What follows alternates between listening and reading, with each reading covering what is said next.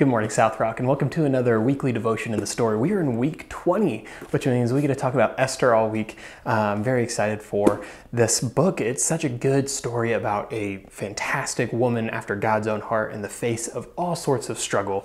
And there's a lot of stories we can talk about Esther, a lot we can pull from, but there's a sentence that caught my attention from the beginning, and it's actually about Mordecai.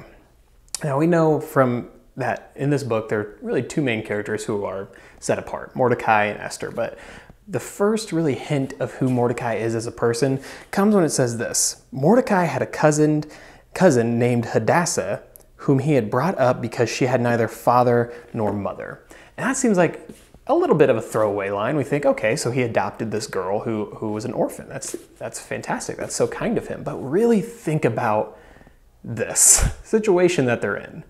He's adopting his uncle's daughter. He's adopting his cousin, which for a lot of us, we might go, yeah, we might do that today. We might adopt a cousin, especially a young cousin who lost their parents.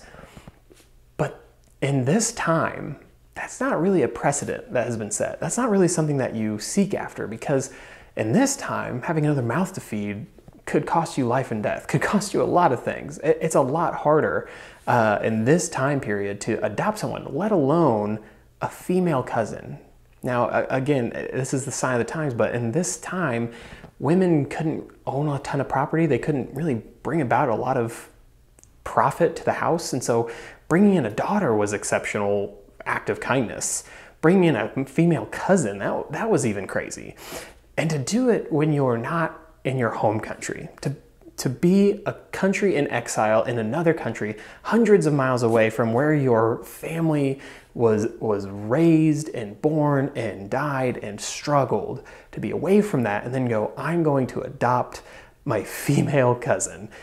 Today would be an extraordinary act of kindness. In this book, in this time period, and what's happening here, it's beyond an extreme act of kindness. It's extraordinary. It's once in a lifetime. And because of that, it changes everything about the story from this point on.